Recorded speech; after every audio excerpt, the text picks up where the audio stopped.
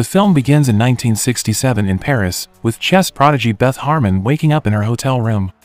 She had overindulged the night before and passed out in the bath. She recalls that today is her big day to compete against a man, so she rushes downstairs. Beth maintains her cool as she walks to the hotel lobby, despite paparazzi flashing cameras in her face. After some time, she approaches her opponent, and the two prepare to play. We get a glimpse of Beth's past as she looks the man in the eyes. We see a 9-year-old Beth surviving a horrific car accident on a bridge in a flashback. Her mother, however, died that day. Beth is now an orphan because her father abandoned her a long time ago. She is taken to an orphanage, where she is shown around by the warden. She also encourages the young girl to have faith and keep moving forward in life. Later, Beth is told to stand in a line with other students who are waiting for their turn to receive vitamin pills. She befriends a student named Jolene, with whom she has a brief conversation. Beth immediately feels spaced out after taking the pills. She even has trouble walking around. Jolene notices this and informs her that she must wait until night to consume the vitamins. Beth is sent to the basement the next day during class to clean some board dusters. She becomes intrigued when she notices a janitor named Mr. Shable playing chess. Beth looks at him for a moment before heading upstairs. While the students are in line to get their vitamins that evening, Jolene shows Beth how to hide the pills inside her mouth. The little girl follows instructions and successfully sneaks the pill away. She finally takes the pill before going to bed and begins to zone out again. She even sees a chessboard in the ceiling of her room at one point. Days pass, and her interest in the game grows stronger. She goes down to the basement on a regular basis to watch Mr. Shable play chess by himself. But one day, desperate to learn the game, Beth approaches him and asks him to teach her chess. However, the janitor simply says girls do not play chess. This upsets Beth, but she calms herself and demonstrates how much she's already learned by simply watching his movements from afar. Beth explains how each piece works and even reveals a few tricks. Mr. Shable is impressed, and he finally allows her to play a game. Unsurprisingly, he easily defeats her. Beth starts imagining the chess pieces again that evening after she eats her vitamin pills. But this time, she'll be able to calculate the moves and practice on her own. Beth continues to play chess against Mr. Shable over the next few days. She learns various strategies and tricks along the way. Beth's chess skills are honed further at night when she reimagines the moves in her ceiling. This eventually leads to a breakthrough when Beth defeats her master, Mr. Shable, for the first time. She gradually begins to outperform him in every game. Shable continues to teach her different chess formations and variations, realizing she might be the real deal. Beth, meanwhile, prepares her green pills for the evening. She even learns the well-known chess move, the Queen's Gambit. Beth goes to the basement as usual one day and finds an unknown man there. Mr. Shable introduces him as Mr. Gans, a chess club member. He's traveled from another city to play with her. Surprisingly, Beth easily defeats him. Her moves clearly impressed him. Mr. Gans asks her where she practices and the little girl replies, "I play in my head." Following that, Beth takes on a more difficult task. She uses two separate chessboards to play both Shable and Gans at the same time. Despite the fact that the odds are stacked against her, she wins both games convincingly. Beth is summoned to the warden's office the next morning. When she arrives, she notices Mr. Gans and the warden talking. Every Thursday, Mr. Gans wants Beth to join a chess club at a high school. He wants her to play everyone at the same time. Because there aren't many girls who play chess, this would be a fantastic opportunity for both Beth and the orphanage. Mr. Gans is overjoyed when the warden approves it after giving it some thought. Beth then goes to get her vitamin doses but discovers that the orphanage has changed their pills. This concerns her because she has become addicted to the pills. In desperation, she approaches Jolene and requests some, but the latter informs her that she is only experiencing withdrawal symptoms. The next day, Beth goes to the chess club, but she isn't in a good mood due to the lack of the pills on which she is so reliant. But, as she prepares to leave, Jolene hands her a couple of pills and wishes her luck. Beth soon arrives at the high school, where she encounters a group of chess-playing boys. They are surprised to see a girl and continue to stare at her. Beth is forced to play all of the boys at the same time. A crowd of students gathers as she takes them all on. They are eager to see the girl be humiliated. To everyone's surprise, Beth outplays every single opponent and wins all of the matches in under an hour and 20 minutes. She proudly tells Mr. Shable what happened later. Despite her brilliance, Beth's reliance on vitamin pills forces her to act in a panic. She pretends to go to the bathroom during a movie night, but instead breaks into the orphanage pharmacy. She then begins stealing pills and devouring them like candy. She eventually grabs the entire pill jar and walks out. Beth wants to hide it in her room, but she collapses due to vitamin overdose before she can move. When the teachers and students arrive, they catch her in the act. Beth is punished for stealing the vitamin pills in the following scene. She is no longer permitted to play chess at high school as of today. She approaches Mr. Schabel, upset, and informs him of her punishment. She then expresses a desire to continue playing chess with him. Jolene and Beth become close friends over time, and they are now the orphanage's eldest children. As Beth gets out of bed one morning, Jolene grabs a cigarette and heads to the balcony. She joins Jolene, and they both notice a car approaching the orphanage grounds. A couple named Mr. and Mrs. Whitley has arrived to adopt a child.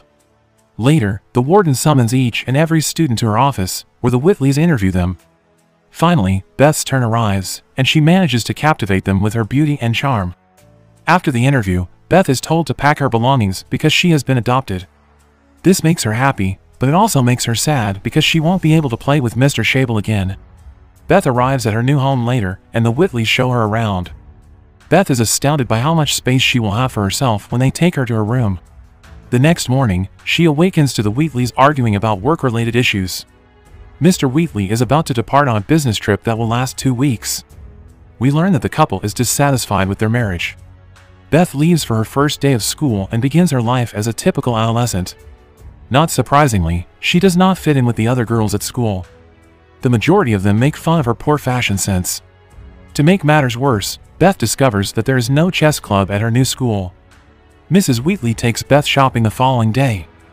Mrs. Wheatley refuses to buy her one because they are short on money. Instead, she wants Beth to start saving from her 40-cent allowance bit by bit so that she can buy one for herself.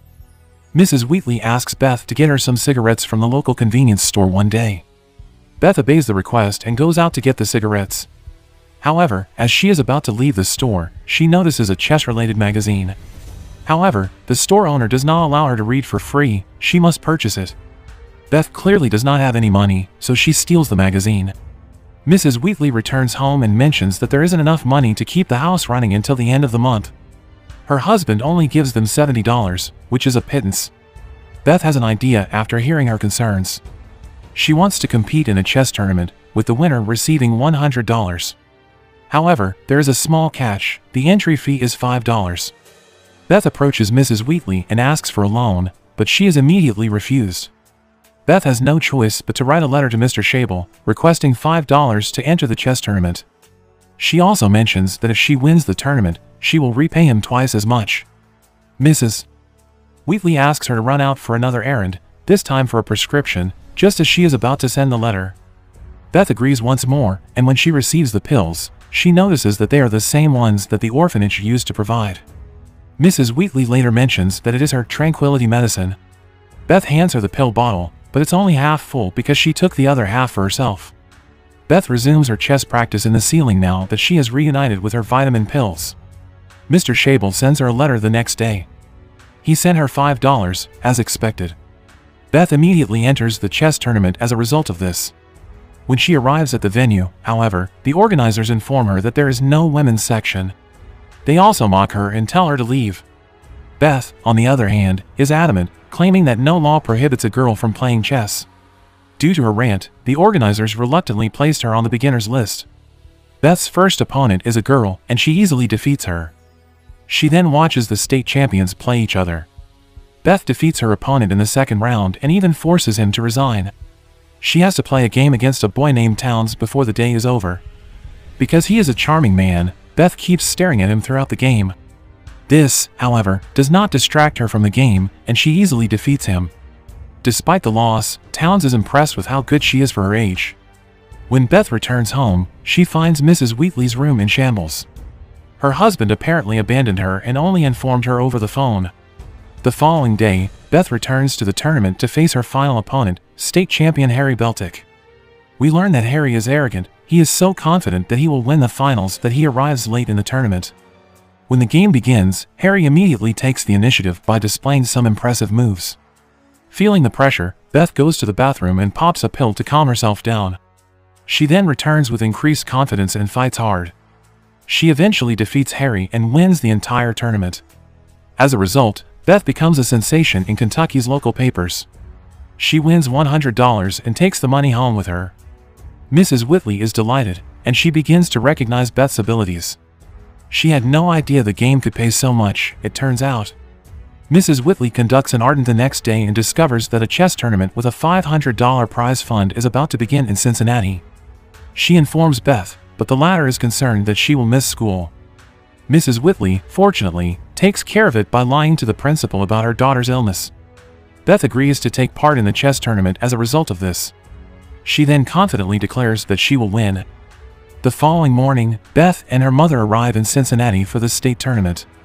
Even in this town, everyone knows who she is. The female genius, as she is known, is a woman of great intelligence. Her first opponent is a nervous player who is well acquainted with her. He admits defeat and wishes her luck before the game even begins. The organizers from the previous tournament also show up to show their support for Beth, as they have now become her #1 fan. They are debating whether or not to compete in the US Open. They then discuss the possibility of competing in the Russian tournament. They are skeptical, however, because it is widely assumed that Russians are far superior to Americans at chess. Beth wins the Cincinnati tournament and gives her mother 15% of the prize money as a commission in the following scene. She goes on to win a number of other tournaments across the United States as time goes on. Our chess prodigy is gaining popularity and attracting attention. In her case, she is even interviewed by journalists. Beth revealed in an interview that she discovered chess in the basement of her orphanage.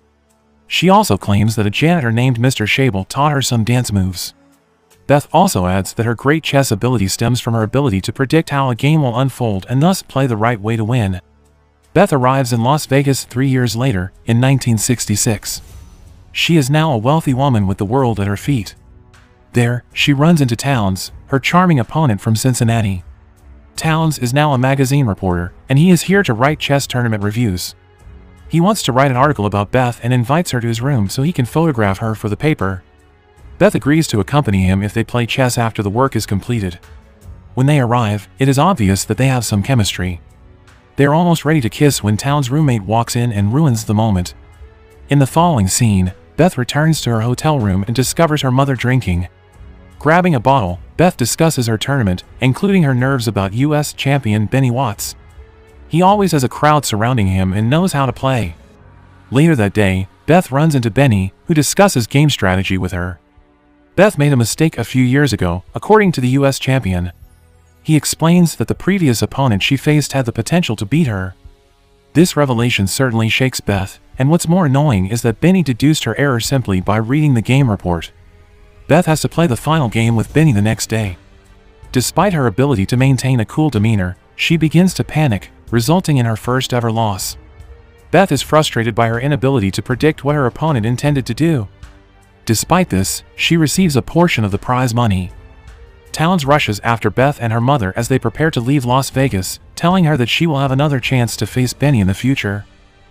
Following that, Beth enrolled in Russian classes to prepare for her chess match against the Soviets. She meets a guy after class who invites her to a party. While smoking weed, the two get to know each other. After a while, Beth calls her mother and informs her that she is partying with college students and will not be returning home. Mrs. Wheatley reminds her to be cautious before hanging up the phone. Beth eventually hooks up with the guy. When she wakes up, she discovers a note in the kitchen and learns that everyone has gone to Cincinnati to see a movie. She is free to stay as long as she wants, according to the note. Beth decides to stay and clean up the entire apartment while drinking some of the leftover alcohol. Beth eventually graduates from high school as time passes. Mrs. Wheatley gets her a bracelet engraved with love from mother as a gift. The two sit together, Beth preparing for a trip to Mexico City as well as the US Championship. Mrs. Wheatley reveals the real reason she's going to Mexico on the plane. It turns out she has a friend named Manuel in Mexico City, and he'll be waiting for them at the airport. She goes on to say that even though she was already married, they kept in touch. Manuel greets them when they arrive, and he and Mrs. Wheatley have a romantic conversation as they drive around Mexico City. Beth listens awkwardly from the back seat. The big day arrives, and Beth's winning streak continues. While Mrs. Wheatley and Manuel grow closer, Beth begins to worry about having to play against Russian Grandmaster Borgov. Her mother tells her that she does well with intuition and that she should relax. Beth agrees to go out and unwind. Mrs. Wheatley is upset the next day because Manuel had to leave for business, so Beth consoles her. The tournament continues, and Beth teams up with a young boy who challenges her at first. The game lasts a long time thanks to their exceptional abilities. They then decide to call it quits for the day. The next day, Beth, in an unusual move, uses distractions to throw the boy off his game. She walks away while waiting for his move, then returns and makes her move, then walks away again. The more she does it, the more irritated the young lad becomes. He finally resigns. It was clearly a lesson taught to Beth by her original teacher, Mr. Shable: respect the game and resign if it is over. She then discovers her mother performing the piano in front of an audience. When Beth looks at the tournament bracket, she sees that she will face Borgov in the finals. The day has finally arrived, and Beth is patiently waiting for Borgov to play him. Borgov is playing white, and as he makes the first move, it appears that this will be a fantastic match, but it isn't to be. The chess moves slowly back and forth, each player strategizing against the other.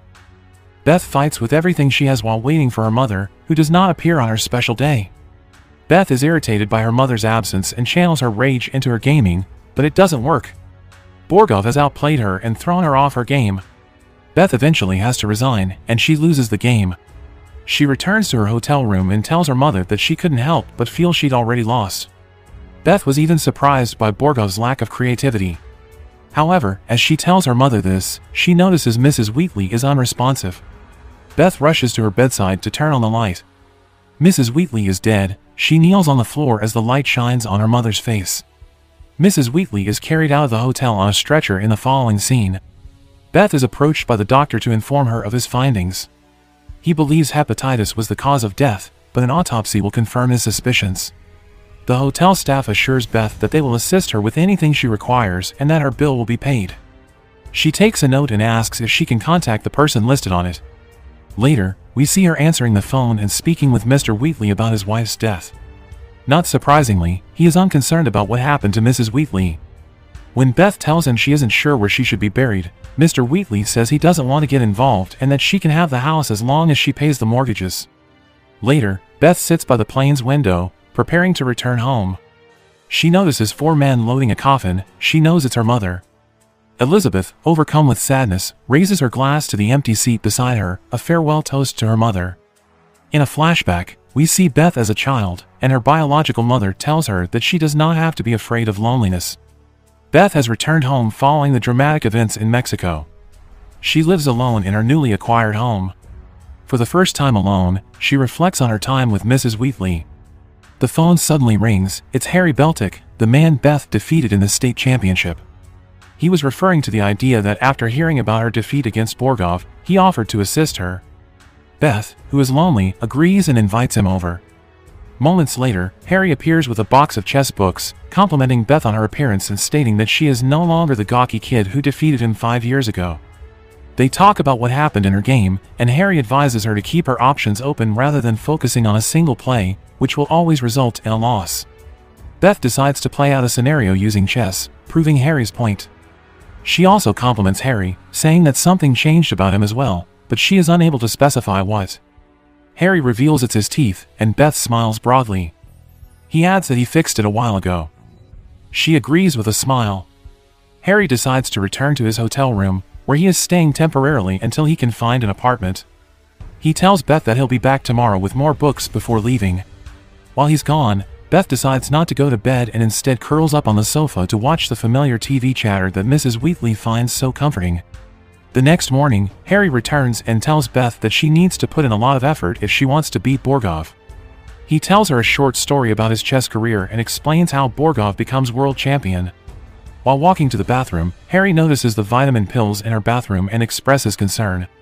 He keeps it quiet for the time being while Beth follows his advice and begins investigating Borgov, learning exactly what the Russian is capable of.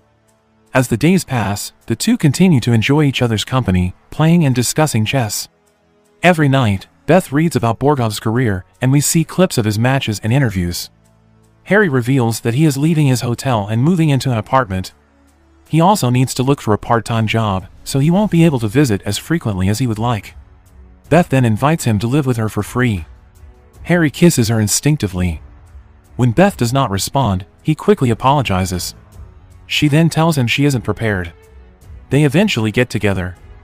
In bed, Harry questions whether it is better to go to his room or stay with her. He has begun to develop feelings for Beth, but she is unwilling to even consider romance at the moment. The next day, Beth goes to the local store, where she runs into Margaret, one of the high school bullies. She informs Beth that she married shortly after graduating. Beth sarcastically tells her that she enjoys the chess lifestyle and traveling because of the thrill of seeing the boys. She refers to the boys because Margaret used to ask her about it when they were younger. Margaret has a baby, and she appears happy, but the wine bottles under the baby carriage tell us otherwise. That evening, Beth and Harry discuss chess again, but this time we see Harry attempting to confess his feelings for her. He tells her that she is the reason he had his teeth fixed and that he was waiting for her to return, but Beth quickly avoids the topic and changes the subject. Harry simply invites her to another game of chess. In the following game, Beth criticizes his slow playing style, prompting him to dismiss her as too sharp and walk away. Things are clearly tense between them, and Harry eventually packs his belongings and leaves. He needs to start studying as soon as possible. Beth says he has been extremely helpful to her. Harry confesses that he doesn't really love chess as much as he used to do, and he's not absorbed in winning all. He gives her one last book before leaving and advises her to take care of herself. The action then shifts to Ohio for the 1967 U.S. Championship. Beth walks into the venue and runs into Benny Watts again. Unlike other sports such as golf or tennis, Benny expresses his thoughts on how they are treated. He likens their setup to that of the Soviet Union. Beth then informs him that she intends to visit the Soviet Union after winning the U.S. Championship. But Benny provokes her, telling her that she must first beat him. The tournament then continues as usual, with both of them crushing their opponents. Benny and Beth play their way into the final together as the days pass. While Benny talks to reporters to boost his ego, Beth continues to read up on tactics in between classes. Benny invites Beth over for a few rounds of speed chess and beers one evening, but she declines. Beth simply wants to study on her own, but her plans do not go as planned. She eventually walks over to get a cup of coffee when Benny approaches her again. He continues to invite her over for a game of speed chess, but this time he is betting $5 per game. Beth doesn't want to waste her time, so she declines the offer once more. Benny, on the other hand, insists on having someone else get her a cup of coffee. They begin to play, and the crowd grows larger with each round. Unfortunately, Beth always loses, forcing her to give him a large sum. The more Beth loses, the more people gather around her. Beth returns to her hotel room, completely agitated and sensitive. She begins to question her abilities. Beth is devastated and ends up sleeping it off. The next day, Beth asks Benny if his intention is to truly humiliate her. He dismisses her question, claiming that she is the best player in the room and that he has always been the best at speed chess. Beth, on the other hand, is humbled by the repeated losses. Benny apologizes for the speed chess gig and admits that he wasn't trying to take advantage of her. He also admits to playing chess with himself in his head. They fight in the final, and she easily beats him in 30 moves with such credibility. Benny and Beth are soon drinking at the bar, and Benny is furious about the quick loss. He consults her on the Moscow Invitational because the winner of the U.S. State Championship is usually invited. Beth, it turns out, had no idea she'd been invited to the Moscow Invitational following her victory. Benny then offers to train her because he knows how the Russians play. He then invites her to visit him in New York. Beth eventually accepts his offer after much deliberation. Following that, we will be shown a flashback. Beth's biological mother warns her that men will come into her life to teach her different things, but that none of them will be smarter than she is. She also tells Beth that most people will accept anything just to say they have something. Beth and Benny are currently driving to New York to begin her training. They play chess while driving by reciting notations on their heads. Beth is also continuing her Russian studies while on the road trip. They eventually arrive at Benny's rundown apartment in New York. He lists all of his chess accomplishments. Beth appears surprised by the setting, and it takes her some time to adjust. Benny brings out an air mattress for her and informs her that there is no alcohol in the apartment. Benny and Beth spend the next day intensely practicing chess. They only leave the apartment to get supplies. The majority of their time is spent in front of a chessboard or analyzing famous games. Replaying play after play so Beth can compete against the world's best players, the Soviets. Benny invites some friends over one night and introduces them to Beth. Hilton, Arthur, and Cleo are their names. In the kitchen, Beth quickly becomes acquainted with her female colleague, Cleo. She tells Beth that her friends saved her from committing suicide. After preparing food, Benny invites Beth to play with all three of them at the same time, but she has other plans. She wagers $10 each that she will beat all three of them at speed chess. The games begin when Benny agrees. They play 3 rounds, and she beats all three of them at the same time, over and over. Benny eventually stops the play and tells Beth that she's finally got it. He tells her that no one has ever done anything like that to him in 15 years. Beth claims to be sober, so it must be helping her focus. The following scene shows Beth arriving in Paris in 1967. She attends a conference and responds to questions about Borgov. The press informs Beth that some people believe she is too glamorous to be taken seriously in chess. She responds that it's easier to play chess without the weight of an Adam's apple.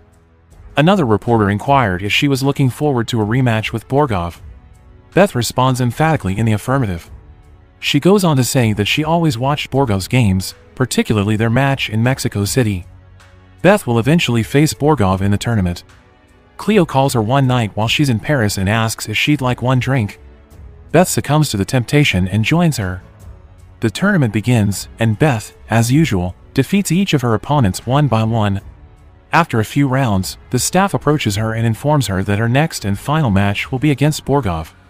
Beth receives a phone call the night before the finals, as she is preparing for her match. Cleo offers Beth a drink because she is also in Paris. She politely declines, but Beth is tempted and eventually succumbs and joins Cleo. Beth revealed after a few drinks that she had fallen in love with Towns. Cleo proposes a toast to unrequited love and then proceeds to entertain the men who had been staring at them for a long time. Beth wakes up in the bath the next morning, takes a pill, and leaves Cleo in her room. After quickly getting ready, she heads down to her game with Borgov, realizing she is late for the big day.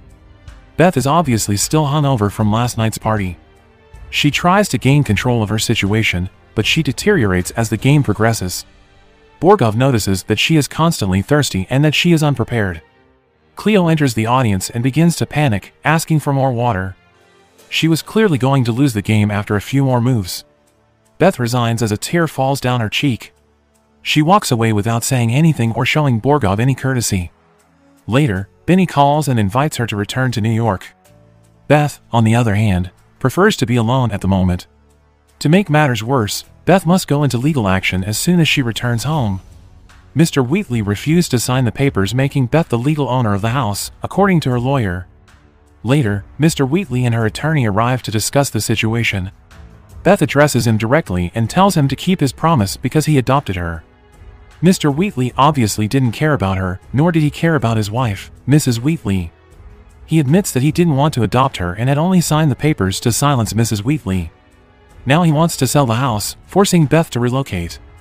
Beth offers to buy the house, but she will deduct the cost of burying her adopted mother. Mr. Wheatley reluctantly agrees and storms away. Beth then decides to remodel the house now that it is finally hers. She takes out the old furniture and replaces it with new wallpaper. She eventually receives a letter from the Christian Crusade, a non-profit organization that wants to help her with her financial needs for the Moscow Invitational. Over the phone, Beth and Ben discuss the organization. He tells her that it is the same group that assisted him in Moscow. He instructs her to take the money and attend the competition. Beth, perplexed, asks him why they would spend so much money on her. Benny responds that they want her to beat communists in the name of Jesus. Benny tells Beth on the phone that he misses her and expresses a desire to rekindle their relationship, but Beth does not respond. Beth decides to dine out like she and Mrs. Wheatley used to do for fun and to take her mind off things while preparing for a local tournament. However, what begins as harmless fun ends disastrously. She drinks so much that her trash can is full of empty bottles. Beth is still spending her time at home dancing, drinking, and smoking. She nearly dies after passing out and hitting her head on her coffee table. At the same time, Harry knocks on her door, but no one answers because Beth is still unconscious. Beth hears the phone ring when she comes to her senses. The call is from the local tournament director, who has asked her to arrive early for the tournament tomorrow in order to take photos with the local paper. Beth agrees to arrive early despite the fact that she is a complete mess. The next day, she attends the tournament, where she meets a woman. She's the same girl Beth played her first match in the state championship with. The girl expresses her gratitude to Beth for demonstrating to the world that women can excel at chess. She goes out for a smoke after their conversation and runs into Harry. He confronts Beth, saying he is concerned about her and that she requires assistance. He has seen her in the supermarket from the office, where he is the assistant manager, and informs her that she is becoming an alcoholic. He hopes that his father's experience as an alcoholic will enable him to assist her. Harry expresses his desire that Beth not suffer the same fate as his father. When he realizes she isn't listening to him, he wishes her luck and drives away. Beth does not attend the tournament after this and instead returns home. She looks in the mirror and realizes what a shambles she has become. Beth eventually falls asleep and is awoken by a knock on her door. She believes it is Harry, but it is actually her old friend Jolene. The following scene is a flashback in which young Beth and her biological mother travel to her father's new home. Beth's mother begs him for assistance, but he is not pleased to see her and tells her to leave. This brings us up to the time when Beth and her mother were driving down the road just before the horrific accident. Back in the present, Jolene explains why she's there. Mr. Shable has died, and a funeral will be held soon. She wants Beth to come, but she can't help but notice the state of her house. We learn that Jolene is currently studying to be a paralegal, having recovered from her orphanage experience and clearly turned her life around. Beth, on the other hand, realizes she needs to do the same with hers. Later, Jolene inspects the bathroom cabinet and notices the vitamin pills. Beth is addicted to the medication, she realizes. The two set out on a road trip to revisit Beth's old haunts. The first is an old trailer she shared with her birth mother. It's pretty run down, which eventually leads them to the orphanage. Beth decides not to enter the orphanage because flashbacks are too much for her. Instead, she attends Mr. Shable's funeral, where she feels bad about owing him $10 from her first tournament. Beth changes her mind after the service and returns to the home where she spent the majority of her childhood. She walks down the corridor, feeling nostalgic. Miss Deardoff tells her to return to the chapel, and Beth agrees politely and heads down to the basement where Mr. Shable lives. She discovers a large pin-up board with all of her newspaper clippings, pictures, and memories from her childhood. Mr. Shable had compiled a list of all her accomplishments and news stories. She also sees a picture of Mr. Shable and her together, which causes her to snap. Beth regrets not paying her master a visit while he was still alive. She realizes Mr. Shable genuinely cared about her and adored her. It's all too much for Beth to bear, and she sobs in the car with Jolene. Back at home, the Christian Crusade comes to see Beth and asks her to make a statement against communism because they believe it spreads atheism. But Beth rejects their beliefs and decides to return the money they've spent on her so far. This means she must manage her own funding for the Moscow trip. With nowhere else to turn, Beth calls Benny and requests money. He's not having it, especially after she ditched him in New York, and eventually tells her not to call again. Beth requires funding quickly, so she contacts authorities and banks, but no one is willing to assist her. Later, while playing squash with Jolene, she confesses that she regrets purchasing the house. Jolene offers to cover Beth's travel expenses. She wants to be there for Beth as if she were family. In 1968, the action shifts to Russia. Beth has State Department security as part of her trip. On the plane, her security lays down the rules, such as reporting anything suspicious and not drinking. Beth continues to mock the complex rules because some of them are illogical. She's even told to stay in her hotel and not speak to anyone else. Beth wins her first game and follows the rules on tournament day. The Russians are surprised to see a woman like her compete in the World Championship because no woman has ever played against a man. Beth continues to win games, and the more rounds she wins, the more popular she becomes among the locals, with Beth having to sign numerous autographs. In Russia, she has become a sensation. Beth continues to defeat formidable grandmasters, though one of the games must be postponed due to the late hour. Before going to her room, she sees her latest opponent, Borgov, plotting her demise. Beth practices the plays that night. When the game resumes the next day, she defeats the grandmaster. The opponent compliments her on being the best chess player he's ever faced. She beats her second opponent as well, but it all adds up to exhaustingly long, mentally taxing games. Beth goes to bed that night and remembers her biological mother calling her the problem. Her mother instructs her to close her eyes as she accelerates the car. Beth then disposes of her vitamin pills by flushing them down the toilet.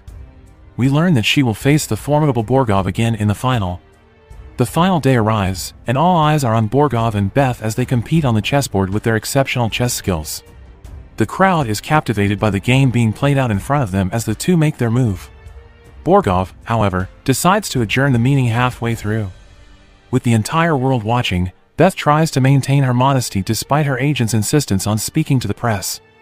On her way out, She mentions Shable and how influential he has been in her life, and she advises them to print the story. However, just as she is about to leave, a familiar face from the past appears.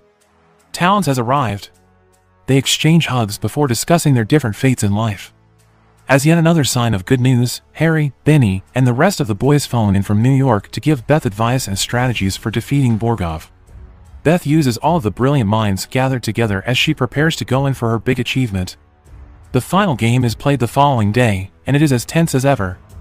Beth takes a deep breath and realizes she no longer needs the pills to harness her power. For the first time, she notices the chessboard on the ceiling without the pills.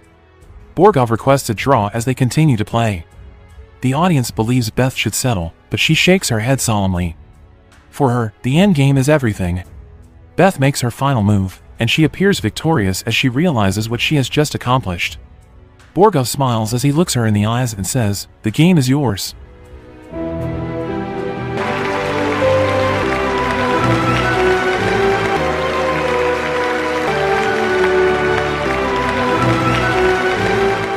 He resigns, and Beth receives ecstatic applause as the new world champion. Good for you, Crackle.